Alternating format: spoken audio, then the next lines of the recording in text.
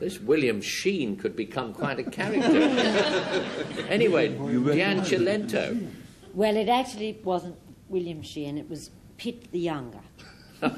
It was an alias, I suppose. Yes, fine. And actually, a griffon was something that he kept in his study to supplement a somewhat meagre regulation supper doled out by the school authorities when he was at Eton, and it was a particular joint of meat, a lean part of the loin of a bacon pig, a griffon. Right. So it's a joint of bacon, it's a kind of a turf cutter that you can hit people with, and it's the correct term for ship's timbers. And if we had William Breen here, he'd be our star witness. Frank. We're having a little sort of conference, actually. Of course. If you could do some private work for a moment. Do make up your mind. Yes, well, it's simple. Without being totally confident about this, in fact, without having any confidence at all, I don't think a griffon would be a turf cutter. I can't really amplify that. Yes, I can. I don't really think... driftwood, an Orcadian word, possibly.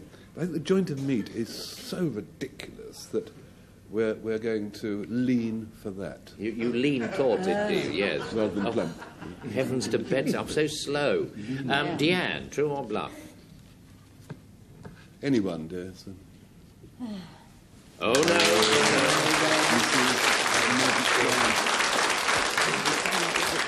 No, nothing to do with that. Here comes the true definition. Which of the other two has it? Knowledge of Irish culture, that's all.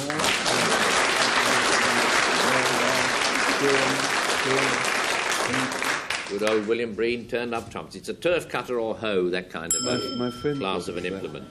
My friend thought it was that. And I suppose you... Oh, dear. Gullix. Bully. I'll never forgive you. No. Well, now, let's see what happens with this next word. Well, gullix, I don't know. Frank. Gullix. Gullix. Is there an ichthyologist in the house? Yes? The place is full of them. Were there well, you will know the pronunciation of this, because this is a word that an ichthyologist would know extremely well, because it's a little tray. It's about all, actually. It's a little tray with a glass bottom and sand in it, which is used in the process of incubating fish. Not a lot really to add, except that incubation That's means enough. you put the eggs in there. Don't strain yourself, it's all right. So, well, let's get Kingsley Amis to define. Well, a gulicks made it easier to speak the ancient Assyrian language. It was the addition of a consonant to any word that preceded a vowel sound. A practice that we in England now follow, in that we do not say a idiot, but an idiot. That's a good ex. Pretty succinct. Good chosen, well chosen. Hayley Mills, I think it's your go.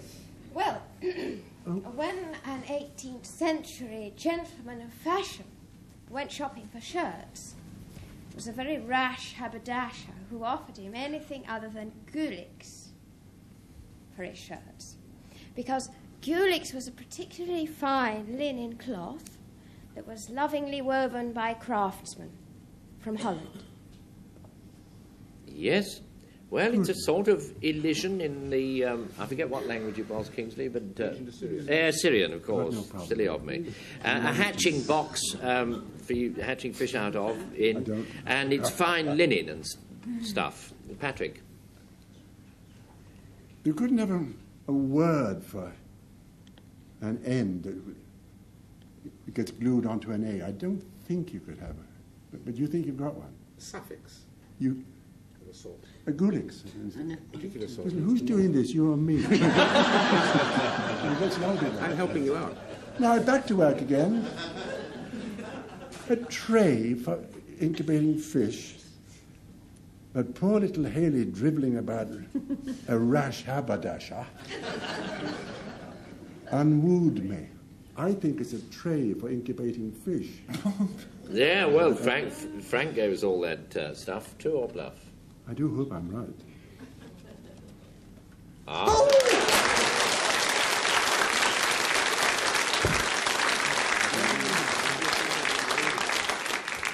see who gave the true definition. Here it comes. Oh, it isn't.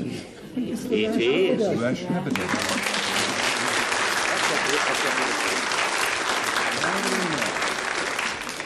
Rasher, haberdasher, yet 1-1. Kuchi or Kutchi is the next one. Anton, your turn. When one sees beaten gold in a sheet, If one. if one does see it, it is in fact beaten in a very special way. Obviously, it's so fine that if you actually touch it with a hammer, it would just completely disintegrate. So what they do is they put it between two sheets of vellum, and then they hit it very hard, and it spreads it so that it is a very fine sheet. And this is how they actually start the process of gold leaf, when they use gold leaf for books, etc. And this is what a kutchi is. It forms the top and the bottom of a gold beater's sandwich. So You cool. tell it that again. Pretty scholarly stuff. Diane. Or I'll dismount thee from thy radiant coach and make thee a poor Kutchi here on earth. How about that? Well, that is a couplet from a 17th century epic poem, thereby serving to remind us, one and all, that a Kutchi was, about that time, a simple coachman. A Kutchi. A Kutchi. A coachman. What's the date? 17th century. 16-something. Yes. Well, now Patrick tells you a thing. A kachi is a screen made of finely split bamboo and string. You might be walking past a house, not to put too fine a point upon it, in Malaysia. And you look at the house, and instead of a door, there would be a kuchi, as we call it in Malaya, on a split bamboo and string. Now, the interesting thing about it is that it's green in colour always, because in Malaysia, green means peace and harmony. And you can hear the frying pans being banged around inside, but outside it looks like peace and harmony, because of the green kuchi outside on the door. I mean, instead of the door, I beg your pardon. I confused you at the end, that message. So sort of Malayan screen, coachman, 17th century type, and a gold beater's sandwich, what he wraps around the gold, and then to whack it flat. Kingsley Avis. Where was one? Yeah. Lad. I like the gold beater sandwich as an idea, but not otherwise. As regards to that coachman couplet, I don't think in the 17th century it would have been blank verse, which it turned out to be. It would have been a rhyming couplet. So, though it goes against the grain, I'll go for the green Malaysian split bamboo frying pan. Thing. Yeah, right. Patrick, true or bluff? Here it comes. 1, 2, 3, go. All is peace and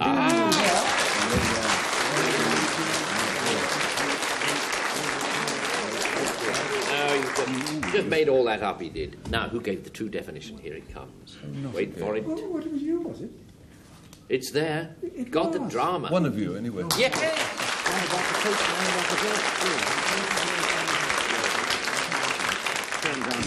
So all that academic stuff about blank verse went for nothing. Took it out of the way. No, pity really. But it's a 17th century coachman.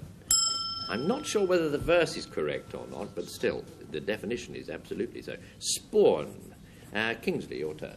Yes, well, spawn is a kind of sphagnum moss, once imported from the Netherlands. And it was imported because somebody had found that the greenish water in which spawn had been boiled was efficacious in the removal of mottle stains on ivory. Mottle stains. You've got to do it with something. Hayley. The spawn is a specially segregated area on a South African ostrich farm. It's the enclosure in which they put the young ostriches while they're penned, while they grow their first tail feathers, which ultimately will be fully grown and used by English debutantes to fan. Couldn't do without those tail feathers. Frank, your go. A spawn. Yes? A spawn Get on. is a spectre. It's a variety of spectre, as could be conjured up by a practising, fully paid-up witch. Now, there are spawn spotters who do say that spawns come in a variety of shapes. It could be a little goblin, a little pranksome goblin, or it could be a man sitting neath a tree, or it could be You don't listen to him. tall, meaning shape, or it could be lying down. Spawns. Well, it's a spectre. Chilled my blood, I can tell you that.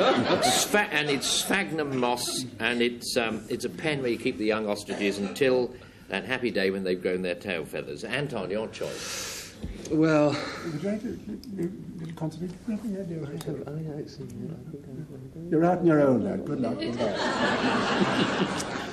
these South African ostriches that Hayley talks about, I don't really think there's much use for the feathers. Not really. Apart from the performance fact. You're going to say the ostriches must think so, mustn't they? The spawn, the ghostly spawn. No. Careful, retribution does not fall. I don't actually have any mottled stains on ivory, but I do rather fancy the thought that a spawn would cure them if I did. So I'm going to choose them. You choose that one, do you, Anton? It was Kingsley Amy's. Do you? True or bluff? Oh.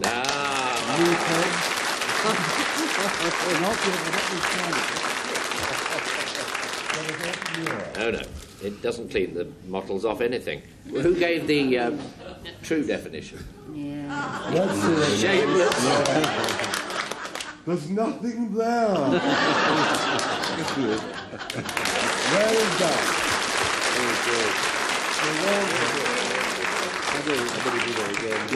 What you usually say to spectres is speak again, but I don't think I will. It's 2-2 now, and spawn is indeed a spectre. You couldn't miss it. Oudel is or Oudel is the next one. Diane. Well, an oudel is a glass jar in the making, or used in the making of certain cheeses, notably Lancashire and Wensleydale cheeses. It's placed over each newly made round of cheese for a period dependent upon local humidity, thus preventing over-hasty evaporation of the moisture content. Yes, I suppose it would. Really. Oudel.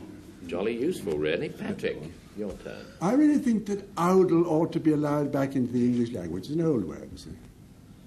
But it's got a very contemporary use, as you might say, because it means to be busy in a kind of trifling sort of fashion, a kind of brisk inefficiency. If you go to any shop at all and selling anything, and one person behind the counter, and you can ask him or her for anything, and he or her, they're going to begin oudling instantly.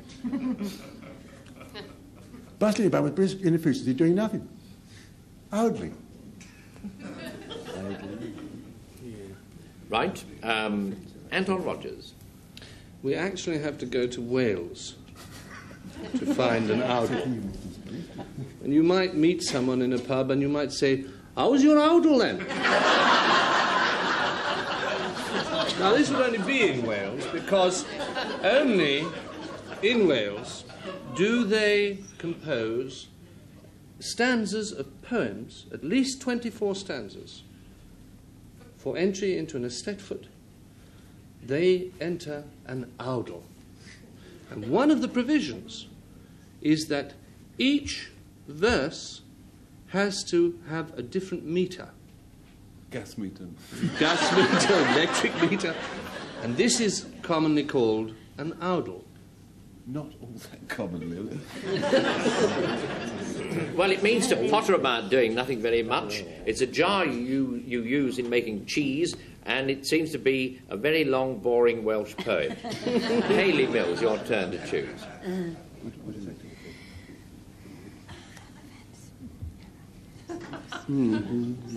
Anytime you're ready over there. So boring, isn't it? If in doubt. Right. Eeny, meeny. I love the idea of having my cheese under an odel, but I've never come across one, and so I don't think it's that. The Welsh singing, no, that doesn't quite convince me. I think it's the chatting. Wasting time and so Yes. on, pottering about. Yes. Patrick, true or bluff? You've never idled better. No.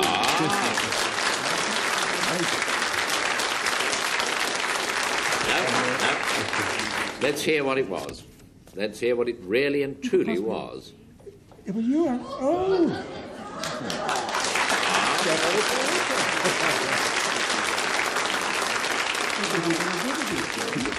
Very long, and I won't say any more than that, very long Welsh poem, that's what it is. 3-2, Ziston is the next one. Hayley Mills is going to define that word.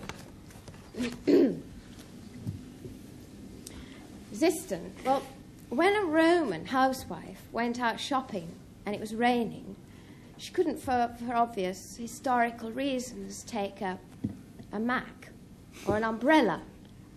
So what she took with her were 2 slaves, and they carried this Ziston.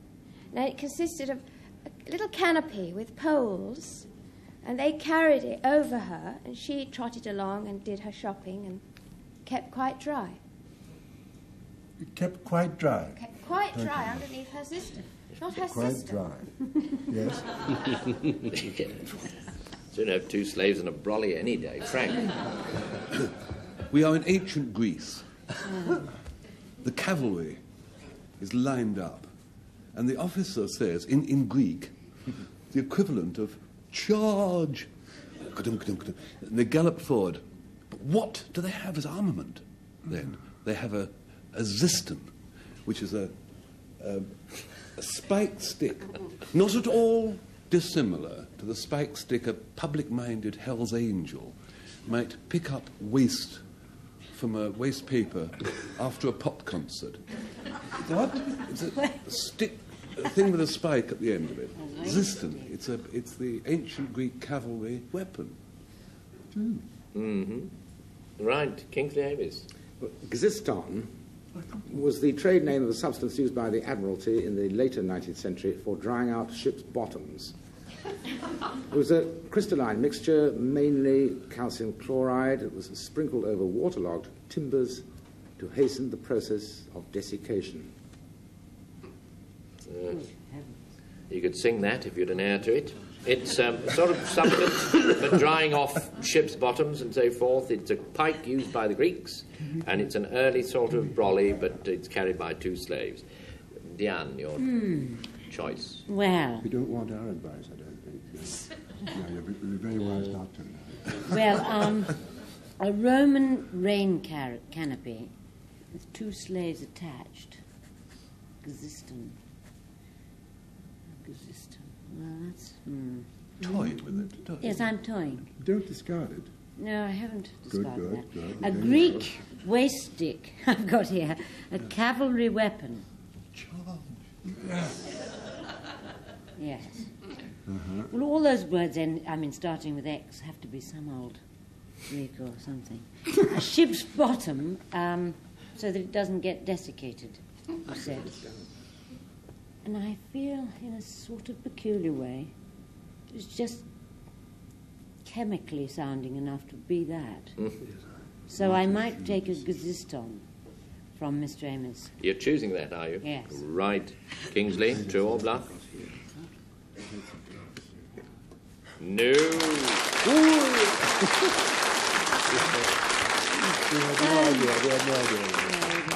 Wasn't chemicals. What was it? True definition. Here it comes. Charging. Yeah.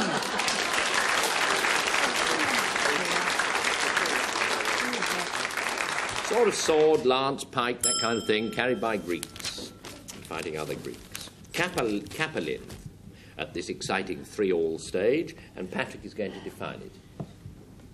The capelline is a small fish.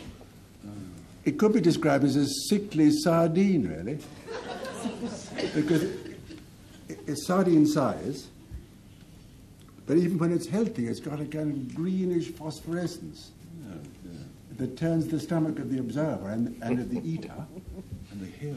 But just a moment, please. This is my work. It does not, however, sicken other fish. They munch it like mad, particularly if they're fastened onto hooks off the coast of Newfoundland. Right. Anton, your go. Well, capelin is the word used for a certain type of drinking vessel, which was used in the 17th century in France. And there were two varieties. One was a very fine leather for this bottle, like a collapsible bottle, and that was for the nobility. And the other sort was of the heavier leather, which was used for the peasants. That obviously was more difficult to fold. But in fact, a capelin is a collapsible drinking vessel. Diane, Cilento? Well, a capelin was an impromptu kicking up of the leg during a dance.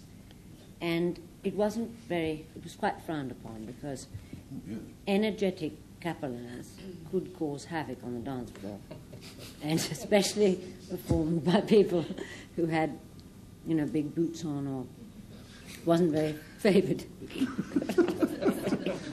It'd be pretty awkward, really.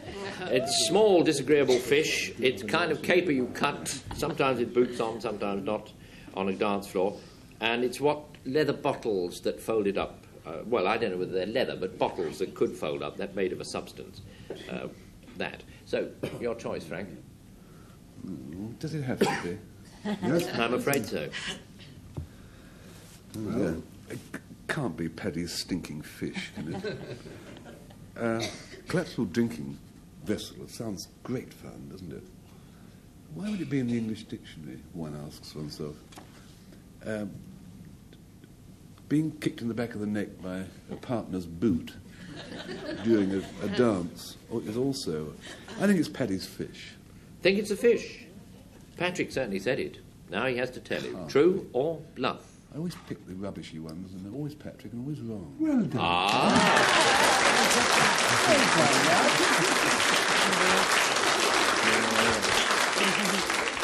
It's that awful fish he was talking about. Absolutely true. Little, tiny, green, nauseous fish. 3-4. And jipper, or gipper, is the next word. Frank Muir. I don't really know. I know what the word means. I don't know whether it's jipper or gipper. Probably gipper. Paddy probably knows the word. It's a twist or kink in a hempen rope. I would like to add to that. Not too much, Frank. No. I only mean because of time. If you coil a rope anti-clockwise, it's much less likely to get a gipper in it. Okay. Next. Kink or thing in a rope. Kingsley. A jipper is a cutting tool that's wielded by a herring cutter. Well, you it's could a small, sharp knife, yes, with which, in 2 quick movements, a dead herring becomes firstly headless and secondly gutless. Mm-hmm. Hayley. A jipper is an Americanism for a citizen of Minneapolis. The nickname derives from jip, G-I-P, meaning an animal's fur. Many of the original Minneapolitans being traders in jips. So it's a citizen of Minneapolis. It's a twist or kink in a rope, and it's a knife for gutting herrings. Patrick, a choice. Do I have around about a quarter of an hour to... No, about, I should say, 12 and a half seconds. Oh, what is that? It can't be a herring gutter. it doesn't matter if you lay a rope up, as we sailors say, lay a rope up left hand or right hand. Do you? Yeah, we say that all the time. I'm going to get you to plump in a minute. Well, I'm going to choose, not that filthy word, all that nonsense that Hayley had. Citizen of From Minneapolis. True or bluff, Hayley? Very quickly, if you please. Quick. It's a bluff, isn't it? It's a bluff. And very quickly, the true definition. It is indeed. It was indeed the herring gutter. So the score, 5-3, Frank Muir's team has won.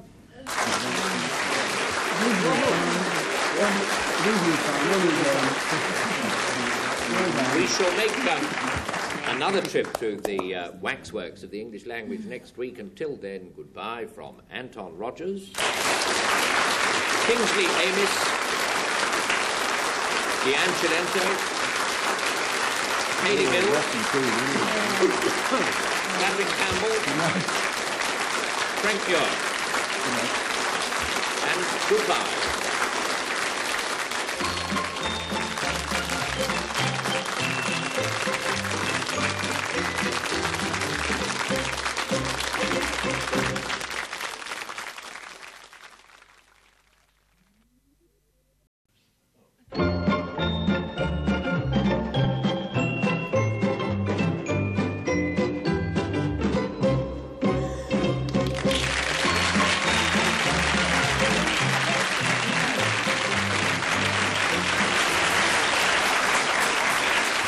Good evening. It's Call My Bluff again with the Webster Booth of the panel game, Frank Muir.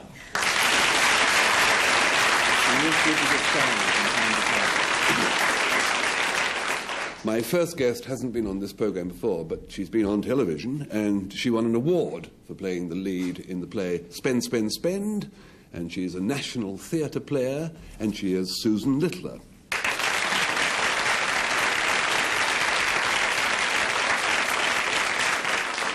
My next guest is a musician. He composes music and he talks about it and he writes about it, and he is Antony Hopkins.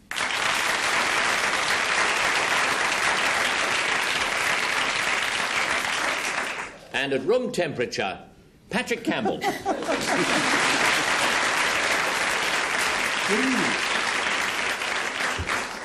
My first guest's father, not the real father, he's got a very murky history. He's Ronnie Barker, you see, but he's going straight now with his lovely daughter, Patricia Brake.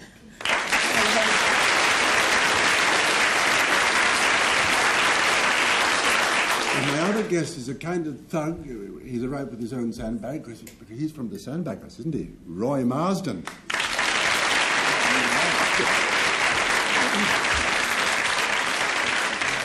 So, those are the people. Here are the words, or at least the first one. Pronounce it as you will. Succurath, I would think. What's going to happen is that Frank Muir and his team are going to define succurath 3 different ways. 2 are false, 1 is true. That's the one that Patrick and company trying to pick out. So, off you go, Frank. Succurath, do you think? Or succor, I don't know how to write it. Succurath is, as the name so laughingly clearly suggests, is a gemstone found on the island of Malta.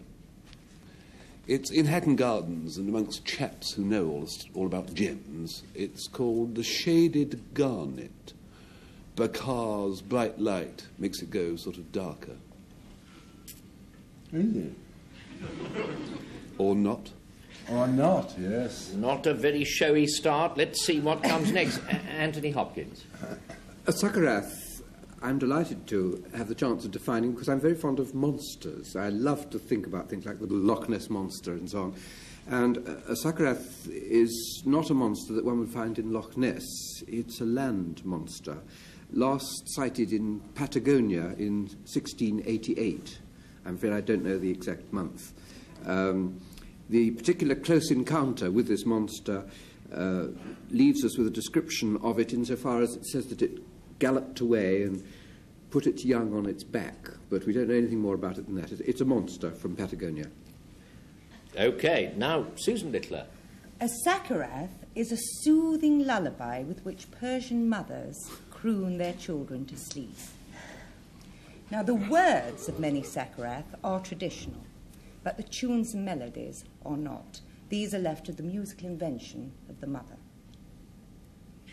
Okay, so you have a Maltese precious stone, a fabulous beast, or at least a beast no one ever saw after that particular date, and a Persian, not a Norfolk, a Persian lullaby. Patrick. Yes, well, we had a little consultation. She said I couldn't hear what she was saying. I don't believe that Anthony Hopkins knows what the Patagonian national language is, because there's no language which is called Patagonian, is there? Don't answer. You've been speaking. Disregard. Who's going to get into the Oxford Dictionary all the way from Patagonia to running away monsters? Monsters. Even a Persian mother making up her own tune seems to me. Your turn will come in a minute. You might. I don't believe mummies ever make up tunes. They sing the old stuff. But it's all deeply reasoned, isn't it? It's nice and thoughtful, yeah. I think Malta's only covered with sand. But I still think it's a monster. You think it's the monster now? I It don't. was Antony, yes. 2 or Bluff was that? Can't read it from here. Thank you.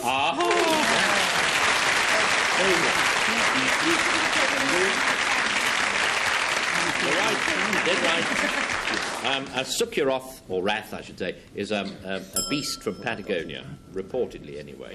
Cloghead. It's one of these. Sounds like a compliment, doesn't it? Cloghead is the next word. Patrick.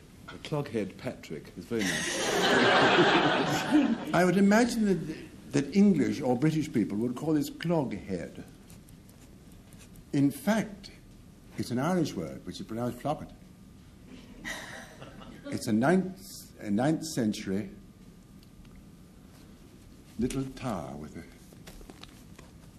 domed roof on it. Found on the western coast of Ireland between Galway and Kinsale. Now, just a minute. Would you like to have the Irish spelling? Absolutely. No. Can't do without it. Clogachde.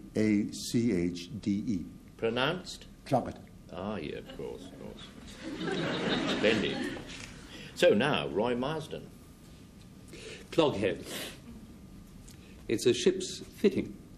It's made of steel, stainless steel, and it's for attaching a cable, hawser, warp to the bows of a ship. It's made of a steel forging. It has a circular ring, and it has 2 fixings on either side. That's a cloghead. Right, nothing fancy there. Patricia, break your turn. Well, a cloghead is the least able member of a Skittles team. So, he usually plays first, you see, so he's got the most Skittles to aim at. And then he's relegated to picking up all the Skittles that his fellow members have bowled over. That's a cloghead. All fit together. It's a round stone tower in Ireland. It's a poor skittle player who always goes first, and it's a steel ring let into a ship so you can tie it up to something. Frank. Robert. Just having a little conflict. Pass. Very interesting. Another little incursion into Irish mythology. Ship's fitting, cloghead, is a bit too simple, isn't it? It would be very disappointing if it was true, because it sounds like a cloghead, doesn't it? A skittle team, I don't think you'd call the cloghead. You couldn't say you're cloghead tonight. Otherwise, say, well, I'm not turning up then. They're my skittles too. So I think it can't be Paddy's rubbish, can it? Oh yes, go on. Flash the card. You think it's Patrick? It's a 9th century small tower called Round. That's right. No. And he gave us a pronunciation too. Patrick, true or bluff? It's true.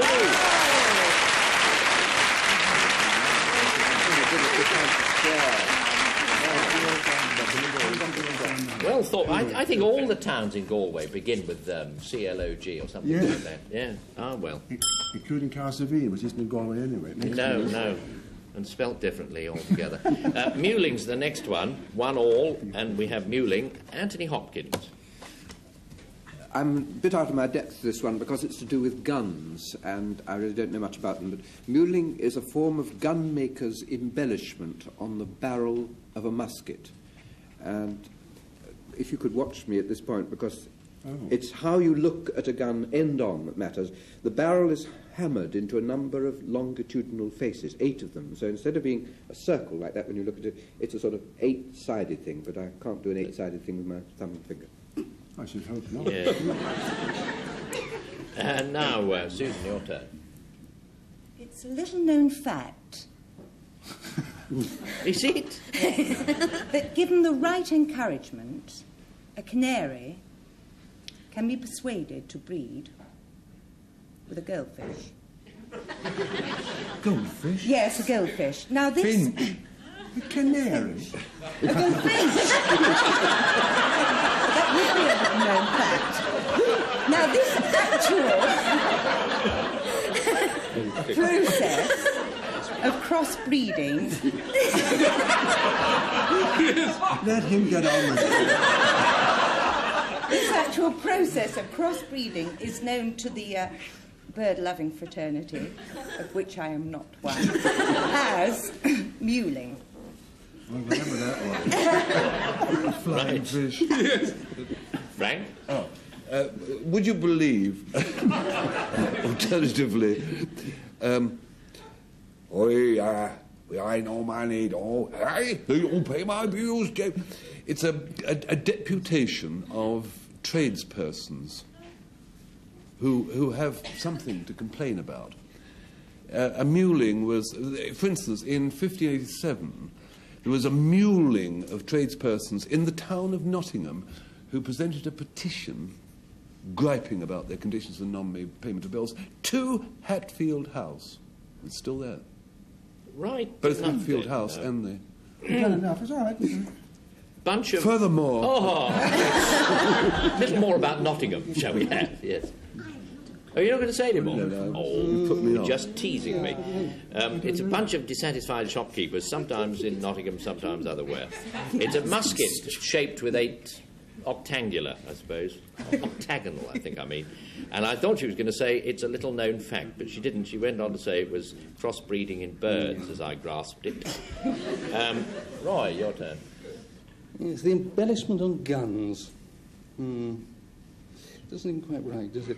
And of course, Frank twinkles all the time, so you can never believe him. That's what he does. That's sneering. Sneers at it. And the flying fish, yes.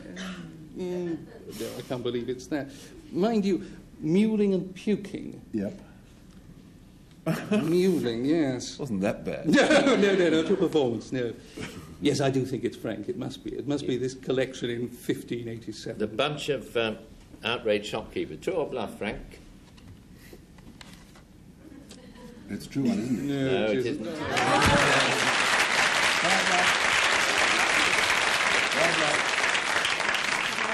No. All rubbish, that. Who gave the true one?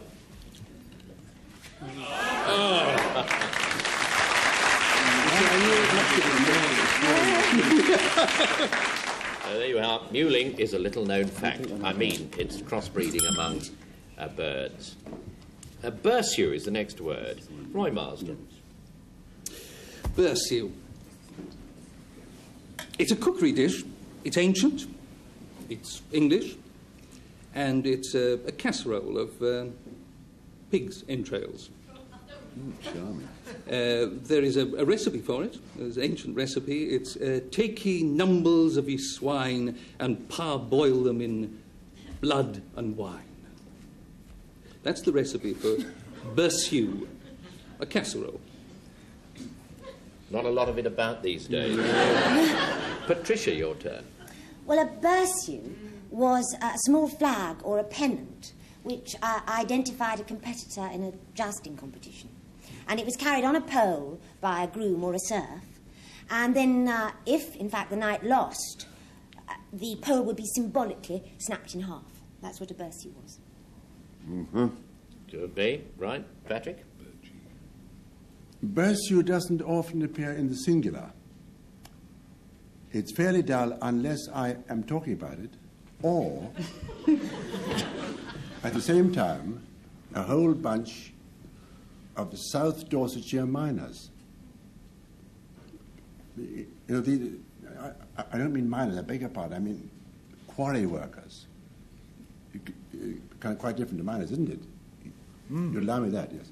Well, when they're digging away in quarries in South Dorsetshire, they find lots of bursues, little fossilized fish or fossilized fish, like Susan last time. That's what mostly bursues, and I could find only one fossil, for heaven's sake, in a limestone quarry in South Dorsetshire. Are you? Yeah. No. Yeah, well, fossils, really, generally, on the whole. It's a casserole, also, pigs insides, and it's a pennant flown by knights in a tournament. Antony? Didn't like the recipe, all that blood and stuff. I'm very sceptical, having watched this programme on innumerable occasions, of anything in rhyme. It's invariably misleading. The flag, the pennant, I think that's a deliberate attempt to confuse the issue by dragging in the word burgee, which is what you're actually thinking of. By unanimous vote, and with my captain's consent, therefore he can take the blame if I'm wrong, we're going to go for the fossilised fish. Fossilised fish of whom or of which Patrick spoke to, or Bluff? Got a right cloghead there.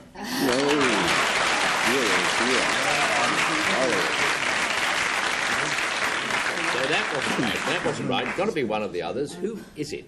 Here it comes. Oh, it was you. Oh, yes. Sorry. Oh. Yes, that was Steve. Very much for the recipe and the blood and the wine. That dreadful casserole, that's what a bursue is. No.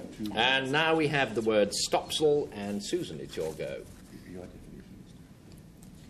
The upper sole, the upper pad of the sole of a foxhound's foot.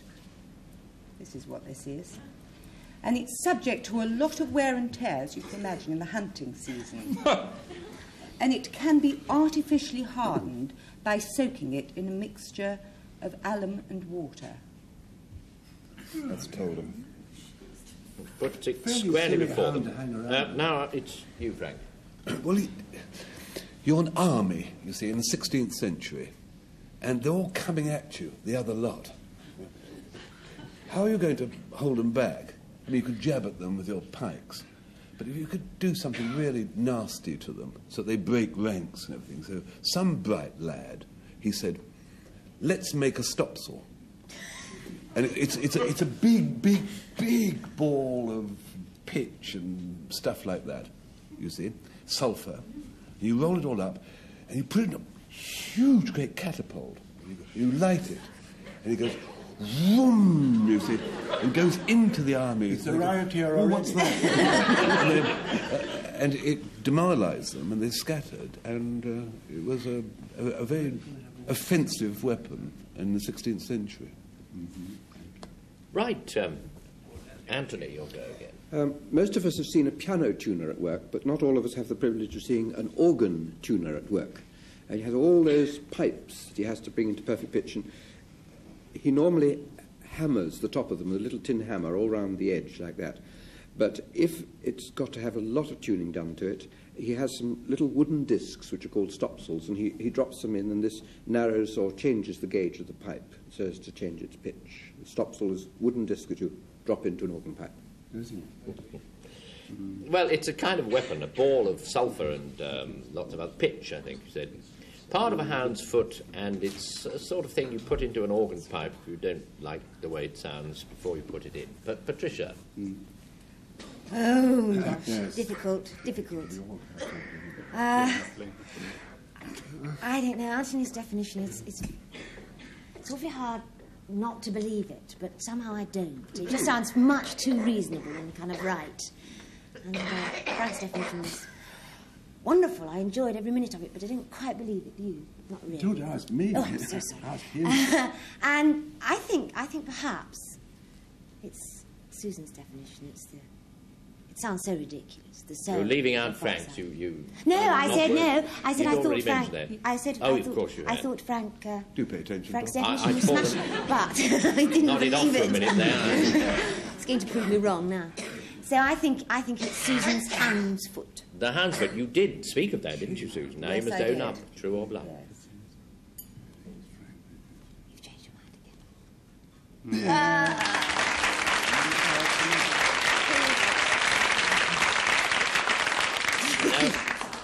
Can't do with that. Let's have the real one. Let's see it, Frank. It must be there. It what? It is.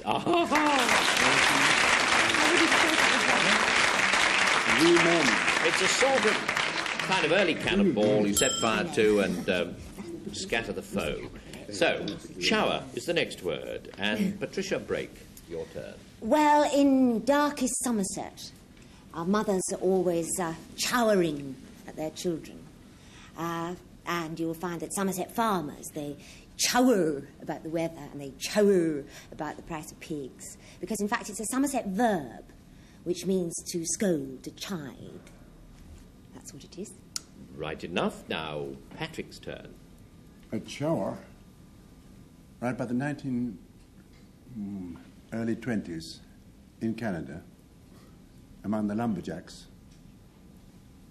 was a saw, a two-handed saw, and called a chower for the very, very good reason that the name of the manufacturer of said saw was C.H. Hour. They used to say, I'm not very good on Canadian dialect or accent, have you got my chower? Maybe the lumberjacks, we just talk like that a little bit. But that's what they were on about, two-handed saw. And now, Roy Marsden. Chower. Anglo-Indian word, used mostly, of course, during the British Raj. It's an abbreviation of the word Chower Walla. Chower Walla was the lowliest member of the Indian household. It was him who, he was a sort of apprentice, and it was his job to do all the menial things that the other servants wouldn't do. And, you know, he was the apprentice punkawalla, if you like. Or he picked the flies off the master's fly whisk. All right, so it's a Canadian saw invented by a fellow called C.H. Hour, an Indian servant, and a verb in Somerset to means chide or scold. Susan Littler. Just confirm. That's all right. More or less any time in the next 2 seconds. Right. Just play for inspiration. Yes, instinct. I don't actually believe any of them, but one is true. Yeah. The Somerset, I don't know. I've never heard of that chower. No, I don't really believe that. Was there something about lumberjacks, C-H-O? The saw. Oh, yes, the saw. Yeah. I don't know, it could be that, but I think it's the member of the Indian household. You do. Now, that was Roy Marsden, wasn't it? Roy Marsden, true or bluff?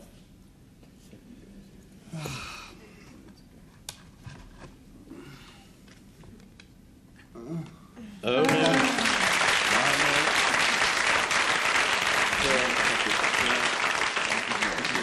Let's try again and find the true definition. Here it comes. Oh, no, it was... Oh, Miss Fluebot. Could you believe it?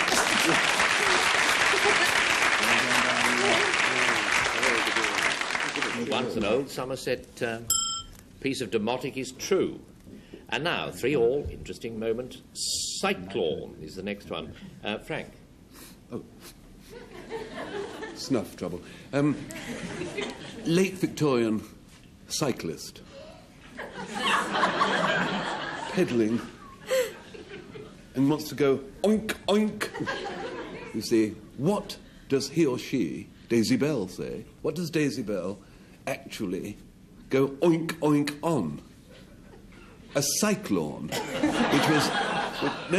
it was a vogue word of the period, of a combination of two words. Now, any boy, cycle and horn, and you pressed the rubber bulb, and you went oink, oink, and geese and things got out of the way of the cycle.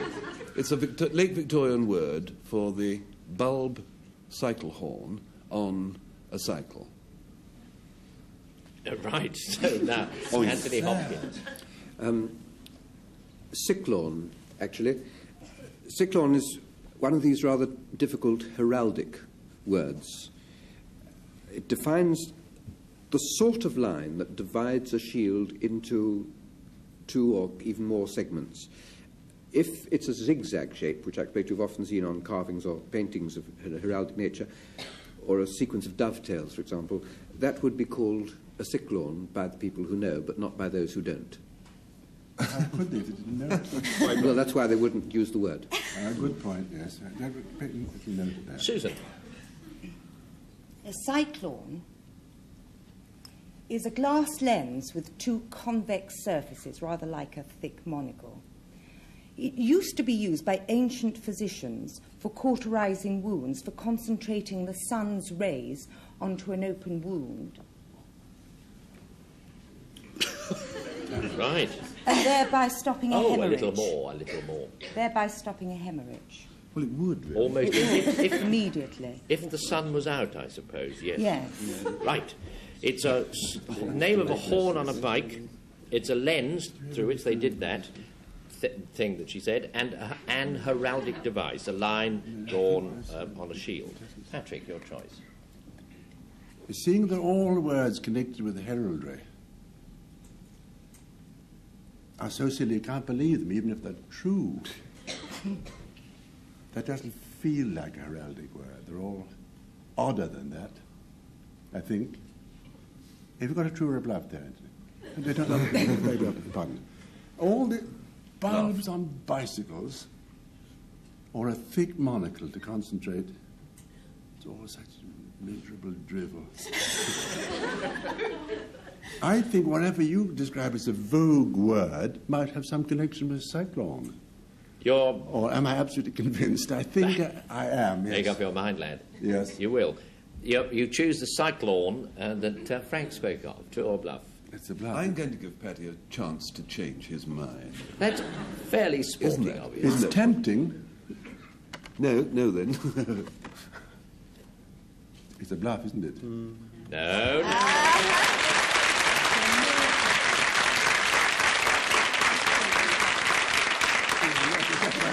cannot imagine how a word like cyclone got into any dictionary. But there you are.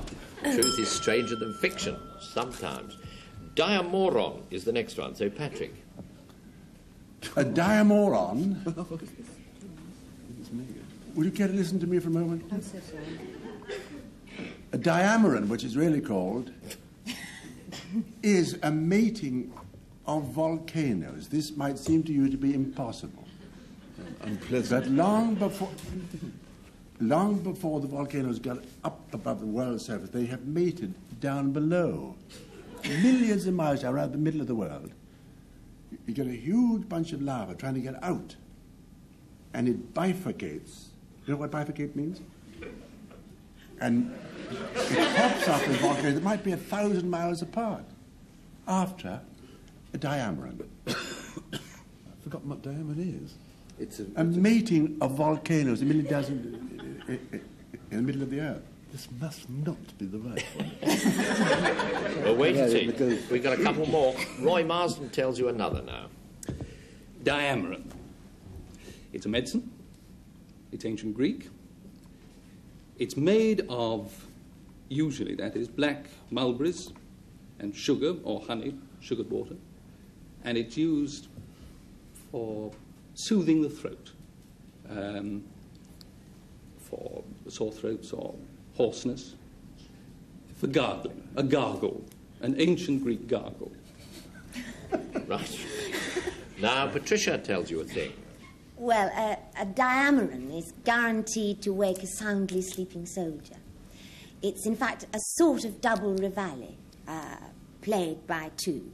It's a trumpeter tootling on a trumpet and a drummer rub-a-dub-dubbing on a drum. That's a diamoron. OK, so it's that kind of rather extravagant reveille. It's a remedy, a Greek remedy for a gargle, I think, for a sore throat and that kind of thing. And this mysterious mating of the volcanoes underground. Your choice, Frank?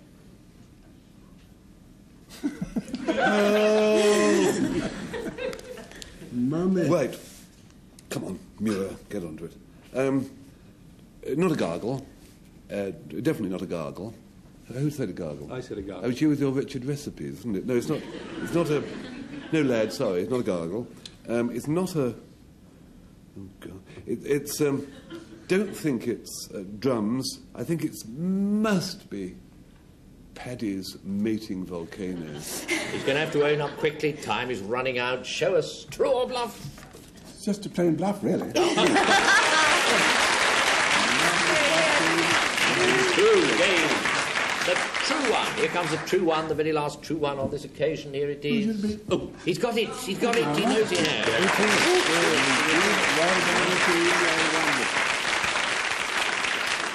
Bit of a gargle for a sore throat. Greek, of course. Now, the score standing at 5-3. I declare Patrick's team has won.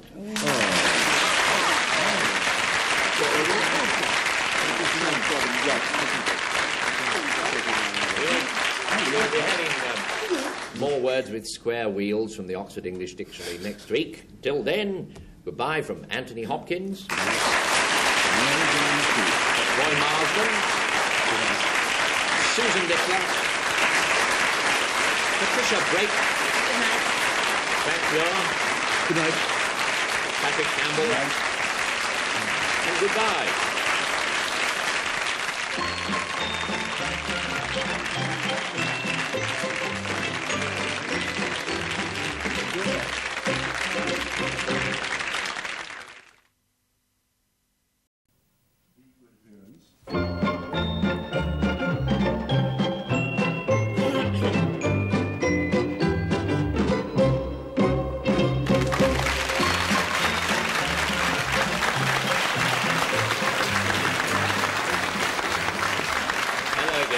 Welcome to Call My Bluff, television's answer to Spillikins, which features Patrick Campbell.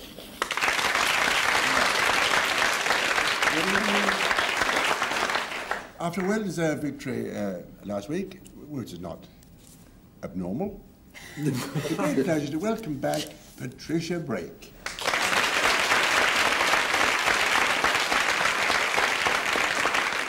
And I have my usual brain packed in ice here, the well-known spy master from Sandbaggers, Roy Marsden.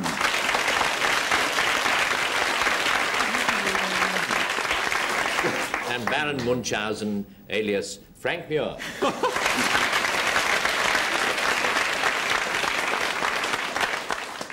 I, of course, have the same team, winners of the silver medal for last week for the world of theatre, Susan Littler.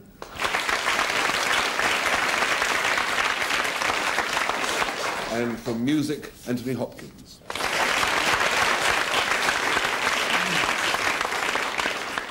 Right, let's try. And if we ring, we get a word. And that word is letiga, or they may pronounce it any other way. But what's going to happen, as you may remember, Patrick Campbell and his team will define letiga 3 different ways. 2 are false, 2 of the definitions. 1 is true. That's the one that Frank and his people try and pick out. So what of this word, Patrick? Letiga is connected with oral hygiene. Because letiga is the fungus that grows on the tartar that gets stuck between people's teeth. Scrub away as you might, you're going to leave a little bit of letiga behind, which, seen through a microscope, it looks like ice green crystals. Well, very, very small. Once you not huge lumps of ice stuck around the tartar. No, no. That's what it is. Well, we're off to a joyful start. Roy Marsden. Letiga. It's a form of carriage. It's a sort of double sedan chair. It's a posh form of travel. It's usually pulled by a donkey, asses, mules. The novel form is that the people can sit facing each other, one to one, either men to men, women to women, or how you will. It's intimate, but slow. Letiga. Nationality? Don't answer. That's his trouble. Doesn't have to say. Doesn't have to say if he doesn't want to. Your witness. Patricia Brake.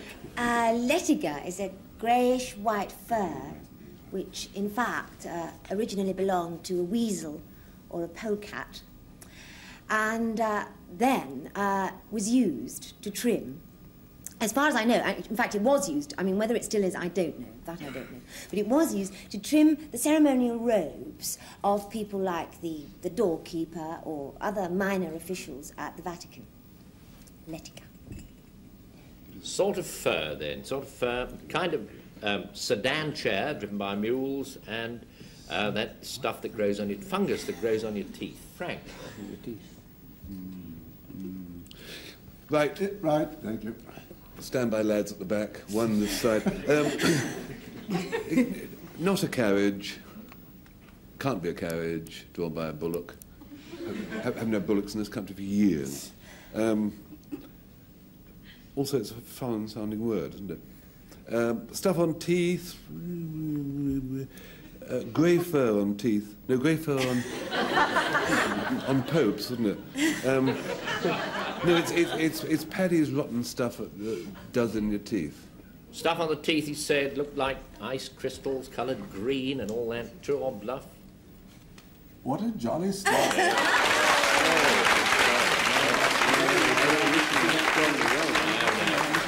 Wasn't that? I suppose that's got to be called something, but it's not called that.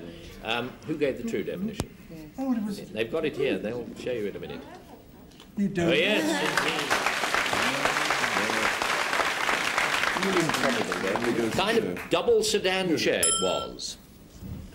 Sabosco is the next word, and Frank Muir will define it. Sabosco is, I suppose you would say, an office, really, or an official. And faintly surprisingly, it's the office of the nun in charge of the wine in a convent. Somebody has got to be in charge of the wine. Convents have got to have wine. The person in charge of it has got to have a title. And Sabosco was the title given to the a rather sort of lowly nun who looked after the wine bottles of wine. I have nothing to add to what I said in the house. Well, let's see what Anthony Hopkins says. I've never actually grown a beard, seriously, but for one period of my life I was flat on my back for about 3 weeks and I couldn't shave, and so I had this little beard which in fact made me look rather like Claude Debussy in an early photograph. But my friends reckoned it didn't suit me all that well, and they used to tease me about it, and indeed people who have beards do get teased about having beards, I believe. It's sort of jokey names like face fungus and that sort of thing. But had it been in the 16th century that I had grown my beard, they would have said, that's a nice bit of Sabosco you've got there, wouldn't they? It's sort of jokey name for a beard, 16th century derivation, that sort of thing. And now Susan Littler. A Sabosco is part of the anatomy of a very grand four-poster bed. It is the name of the curtain, the inner curtain, which is made of a semi-transparent material which can be drawn during the day and filter out the harsh rays of the sun and give a more restful, romantic ambience. Oh, sure. All right. Sort of inner curtain on one of those four-poster beds. It's a sort of cant term for a man's whiskers, and it's a nun who looks after the wine. Patrick. It's scarcely worth my while applying myself to this. It's all so silly. Could I change my definition? No. You're doomed, you see. But anyone that believes he can begin to grow a beard seriously is mad. Well, you can't How grow can you grow a uncomically. beard frivolously? Out of court. Frank, you've got to get connection with nuns, don't you? I know about some of your relations. They're all nuns. And all that drivel about four-poster bed getting nice just it's a wine looking after nun. It's a nun who looks after the wine. Well, you did say it, Frank. True or bluff? He'll tell you now. It's a bluff, isn't it? How's he believing that?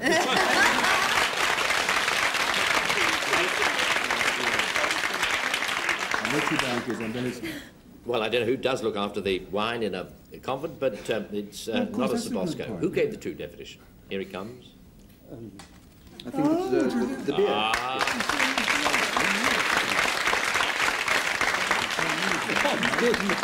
Sort of jeering name for a man's whiskers. The game's got even better suddenly. 1-1, yes. Very exciting at a very early stage. Grieshoch is the next word. No. Roy Marsden. It's an Icelandic word. It's pronounced Grieshoch, and it's the name for an Icelandic poppy. It's a miniature poppy, and it's usually found growing on the slopes of Mount Hekla. It's not a very pretty flower. It's mostly famous for the fact that it has its property, its juice, is used to prevent frostbite in Icelandic fishermen. Grieshoch, an Icelandic poppy. Right. Patricia. Grieshoch is a variety of Flemish butter. It's unsalted and it's got a very low fat content. And this makes it very popular for sculpting swans to decorate state banquets. Because, in fact, it has a very high melting point. Or should I say low melting point? But whatever it is, it actually takes a long time to melt. Now, leave that to simmer. I'd like to take as my text a moving quotation from the unreadable works of the late Sir Walter Scott, who once said, I'm not very good at Walter Scott dialect, see. Gang, I think he said, remember, gang out to your beds, sirs, and dinner put out the Grieshoch. He was not having reference to a dog, but to the embers in the peat fire. Now, that should have been called a turf fire, because peat. And the English people say in Ireland, it doesn't matter, I haven't finished yet. Isn't there a heavenly smell of peat? We always say, peat who? Yes, you would. The bit about dinner putting out the... I see what you meant. I see what you meant. It's not dinner that puts out the peat fire. Do not. It's the embers, the bit that... that's at the end of a peat fire. It's Flemish butter made into swans as often as not, and it's an Iceland poppy. Antony, your choice. That or the other one. Yes. It's Icelandic antifreeze. Didn't take much of a fancy to, really, because I'm sure that Icelandic words don't end with OCH. I don't know why I'm sure of it, but I am sure. The Flemish butter, the sculpting swans. I don't know particularly why there should be swans. She got a bit tied up with a high and low melting point, and she's not supposed to tell a lie if it's true, so therefore I think that's probably the one. Gang out to your beds, sirs, and dinner put out the Grieshoch is the most improbable quotation from Sir Walter Scott that I've ever heard, even on this programme, to which I'm a devoted watcher. Now, I will go for the Flemish butter and this swan sculpture. Flemish butter, the high or low melting point. Now, that was you, wasn't it, Patricia? It was. True or bluff? She looks a bit pleased. Oh, yeah.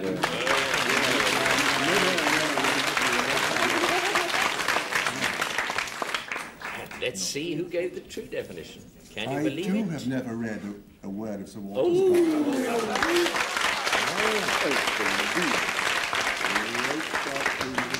The other day, I cast doubt on the quotations used in the true definitions in this program. They all sound as bogus as a 3-bob note to me, but they're all genuine. So that was Walter Scott.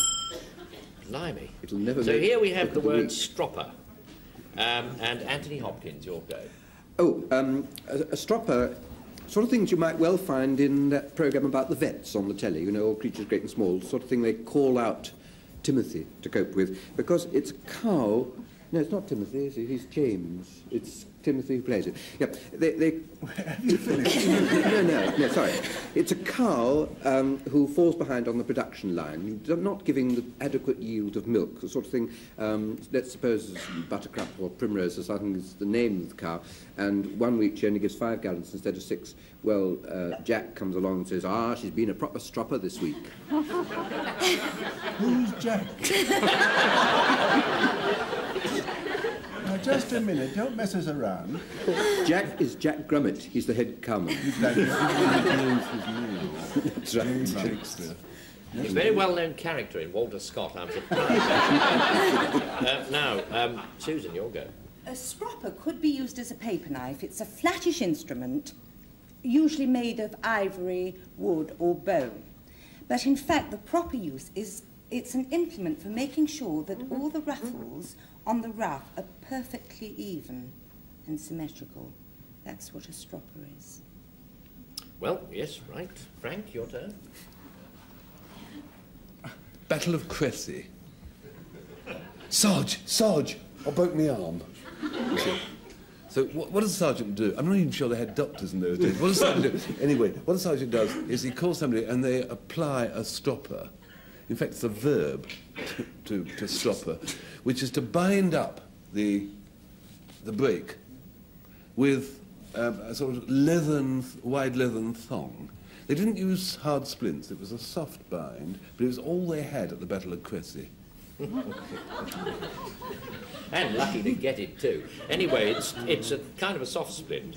It's something you shape a ruff with, and it's a very poor yielding cow. Roy, your turn. I haven't a clue. Excuse me. Could you help me? Yeah, no. Right. A ruffle waffler. Doer. No, stropper. Battle of Cressy.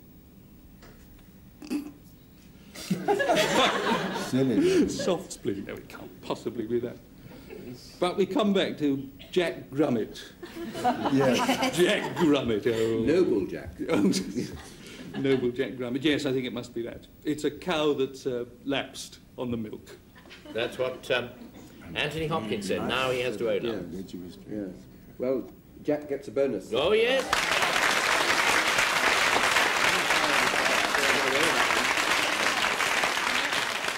Yep, it's a poor yielding cow belonging to old Jack Grummett. Or not, the case may be. Ligdur is the next one. Patricia Brake. Well, ligdur is a rather rare variety of honeysuckle that grows on the North African coast. And it had a very strange reputation in medieval times because it was thought that if you actually chewed the leaves of the ligdur, it would provoke hysterical, well, almost hysterical, uncontrollable laughter. Ligdur. We could do with a bit of that. A few sprigs. If you hadn't have said it, I might have done. Yep, Patrick. Sorry. Ligdur was a 18th century explosive, much used in the mines of Silesia. A lot of mining was going on there. It was a kind of difficult to explain, really. Well, don't try. I can't have a shot at it. If you cut down an oak tree, you get a lot of sawdust over, right? You put the tree on one side and sawdust on this side, and mix it with a kind of early nitroglycerine, and it made a glorious bang in a mine in Silesia. Just wonder why you had to mix it with the sawdust, but then, you know, I've got to wonder something. Bang. What? It makes it better that way. Bigger bang. Yeah. Well, there you are. Roy, your turn. Not a beggar bong, it's a bigger Ligdur. It's the name of an ecclesiastical garment worn by a bishop, but it's his walking out, part of his walking out gear. He would wear it parading. It's part of the lower garments. It's the name given to the gaiters, but to the long ones that reach from well above the knee down to the ankle rather than spats or anything. You see them with all those buttons all the way down the sides. Perhaps they've got zips now, but buttons. That's ligdur. Sort of wild honeysuckle, it was said, bishop's gaiter, and 18th century explosive, part nitroglycerine, part sawdust. Susan. Can I just confirm? No point in talking to him, I suppose. No. I don't think it is the explosion. I did until you said it was a huge bang. I don't see why it's got to be huge. I don't know. I don't quite believe that. I'm with you. Do you agree? Yes. Yes. I think. Now the garter. Not No, quite I don't know garter, why. a gaiter. A gaiter. Well, it's a garment, isn't it? Oh, yes. Yes, I'm not going to go for that. No, I'm going to go for the honeysuckle. I like the sound of hysterical laughter. Honeysuckle, spoken of by Patricia. Breakthrough or bluff? Ah,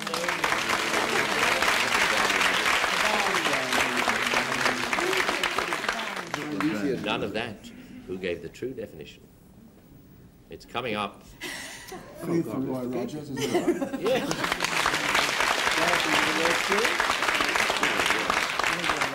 What else would a bishop's gaiter be called? Anybody's game. And that's what it is called, a lictor.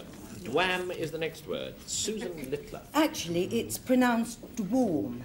I'll try And a and remember dwarm that. was a passport which was issued to accredited agents of the East India Company. Now, if you go to Ipswich, you may visit the Clive Museum, because there was a man called Robert Clive who was a junior member of that company, and in fact his dwarm can be seen there in Ipswich. Frank. If you proceed to Scotland and you see a Scot lying on pavement, he could be suffering from a dwam. Which is, you know, because he's in a state of stunned stupefaction, but not. I hesitate. I don't hesitate. I hurry to say, not a question of alcoholic stupefaction at all.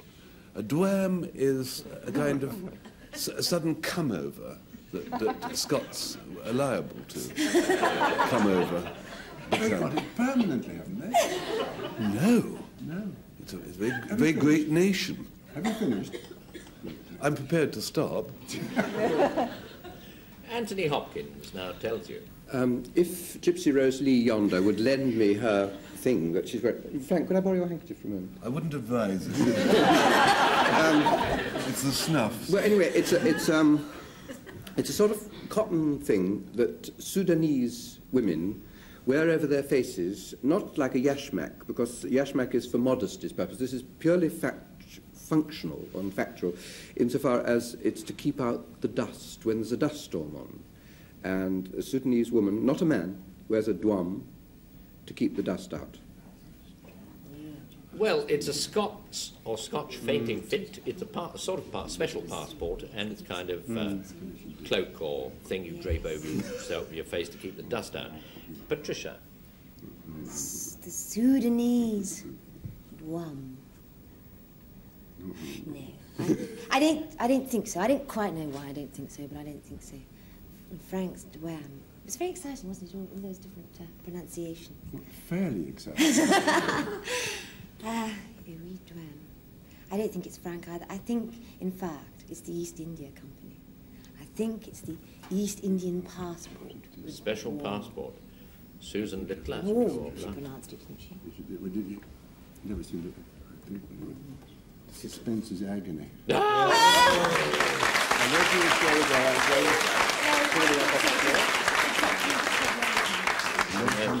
Who gave the true definition? Here it comes. McHelp.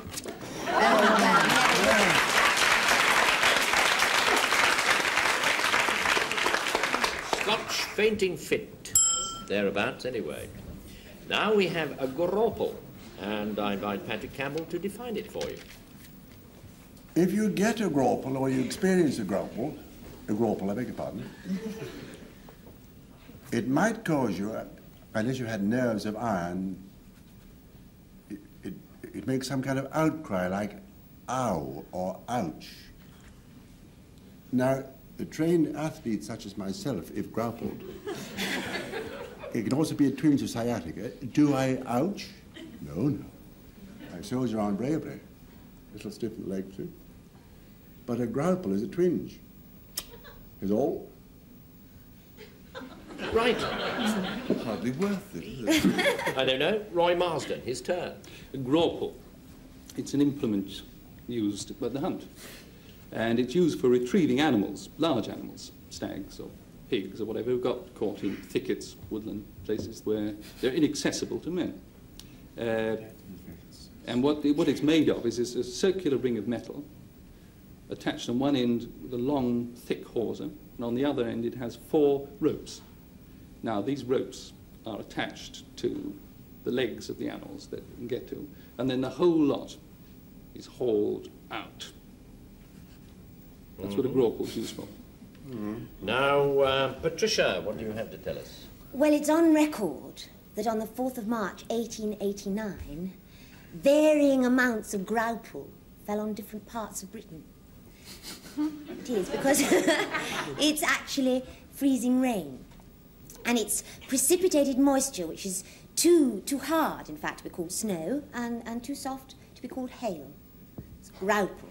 It mainly falls on high ground. Too soft to be called hail. I see. Right. It's a sort of a twinge, kind of a harness for hauling animals out of the deep undergrowth, and freezing rain. Frank has his choice.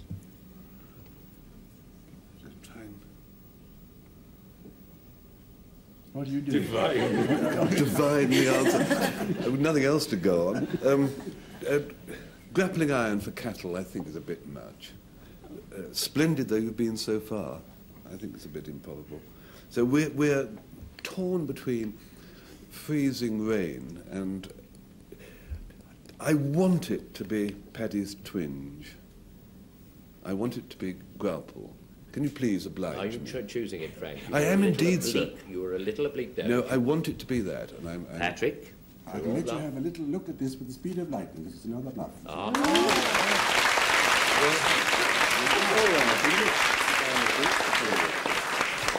True definition, here it comes. Who could conceivably have had it? Little Patty.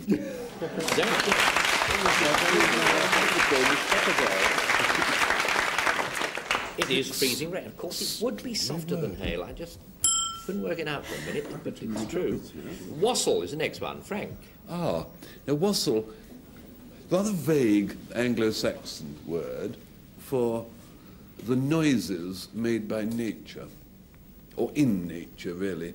In other words, oi, oi, oi, oi, oi, of a pig, or of a cow. It was a very ignorant cow. The snoring of dormice.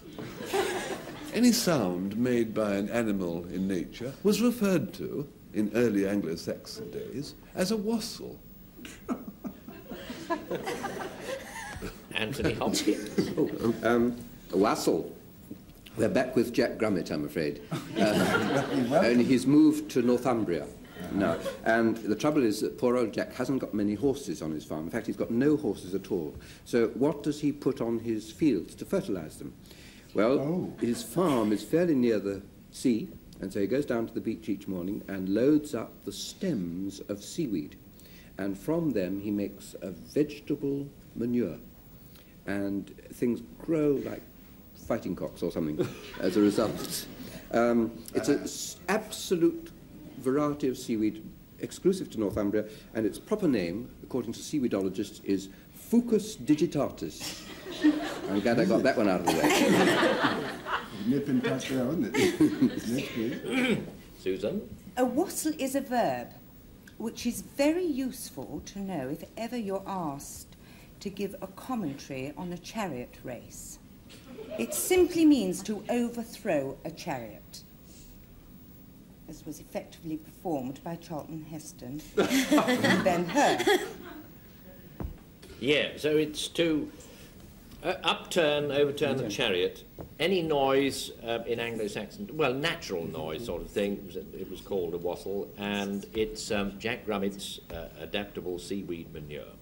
Patrick? I know a lot about seaweed manure, but not for a kind of family show anyway. This cow that bleats. Get him on Call My Bluff if we could. Your assistant they're what had a canary making love to a goldfish. You don't know anything about anything, especially not animals. So bleating, overthrowing Charlotte Heston's chick. Charlotte. But anyway, she's out. We're all out now. Plunge. It must be this seaweed. I know a lot about collecting seaweed for fertilizer. That's what it is. Well, it was Fucus digitalis. It was Anthony Hopkins. Yes. I wonder if he was telling the truth. I wonder if I changed my mind. No. I hate to say it, but he was. A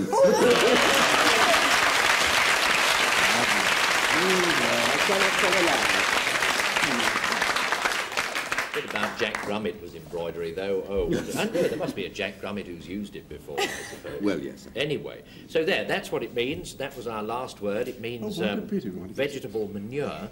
And the score standing at 6-2, Patrick Campbell's team has won.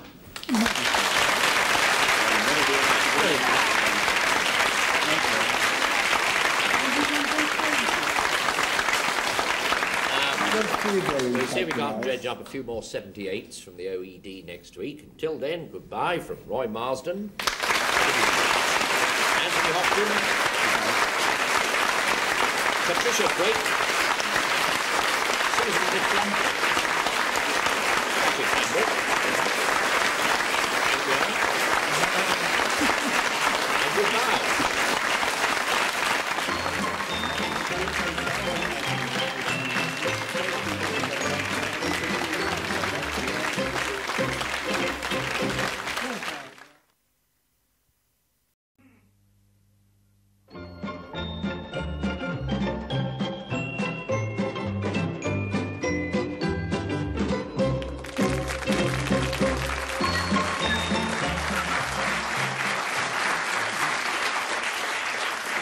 I welcome you now to Call My Bluff, or as I've got a cutting here, the Jersey Evening Post calls it, Call My Clug.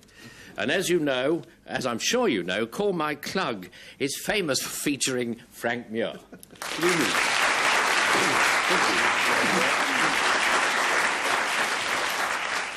The entire team this side of the house are actors except me.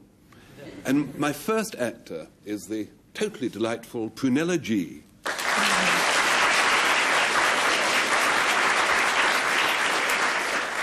My second actor, I'll give you a clue. I, Claudius, he, Derek. It's Derek Jacobi.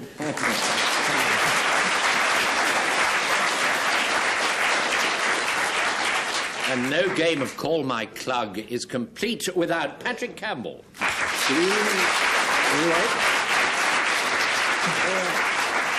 We are all actors on my side as ever. And my first guest is a lovely actress, but she's got a kind of secret instrument about her person. She is none other, wait till you see her secret instrument, she is none other than the lovely Nanette Newman. There's a little something there for you know who. And my other acting friend and companion is a kind of very nasty man from Belgium called Michael Culver.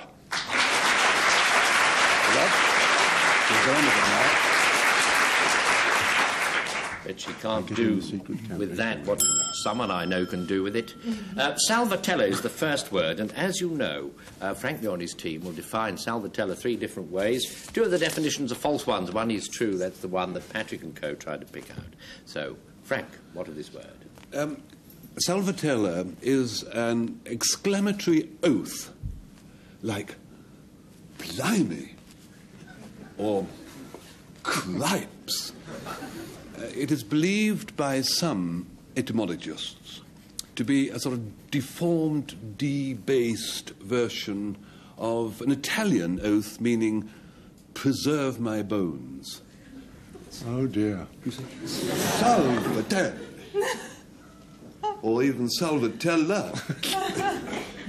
Right. If pressed... yes. If pressed to add, I would say that it's mentioned in Ouida, under 2 flags. Who's under 2 flags? Ouida. Oh, Ouida, thank you. Well, she's dead, that is. Leave them wanting more, Frank. Derek Jacobi, your turn. Well, if I was standing closer to you, or conversely you were standing closer to me, I could show you my Salvatellas, because I have 2 of them. There's nothing abnormal in this. We all have 2. Ladies and gentlemen, we all have 2. So perhaps you better look at your own. If you hold your hands out in front of you, on the backs of your hands, you will see 2 fattish veins, one on the back of each hand. Now, that is your... Patrick has more than one, but most people have 1 fattish vein on the backs of their hands. That is their Salvatella.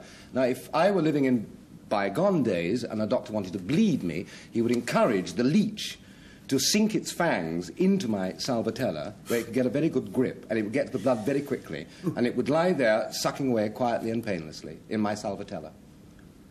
Good. Such enthusiasm. Prunella G.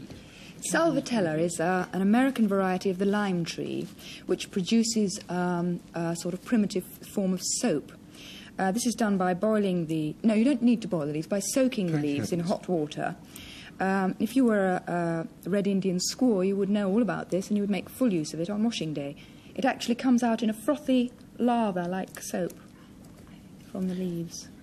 Well, then, it's something you get from this particular kind of lime tree. It's an exclamation or oath, and it's the vein on the back of your hand, the large vein. Patrick. Well, I've got 4 of those.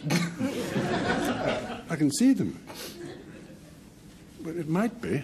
All this nonsense about weed I'd chew to save my bones. Tella isn't a bone Italian, is it? Ossa.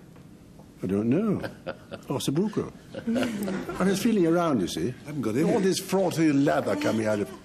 No, it couldn't be Red Indian washing day. We believe it is a vein. Or do I? Wait a minute. Yes. I think I do, yes. That was precious near a plump there. So who said that? Yes, it was Derek Jacobi. Was that true, or was it a bluff? You're looking much too...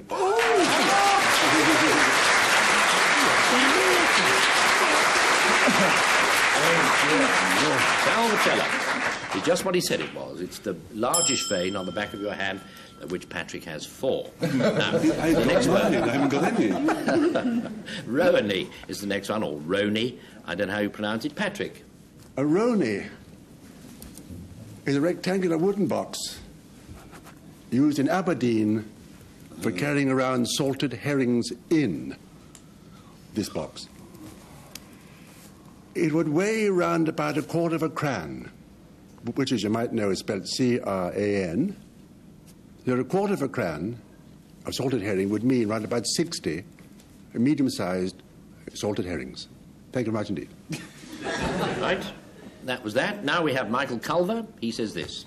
Rowaney is, in fact, a thick, brownish-black tar. And it's used mainly in America.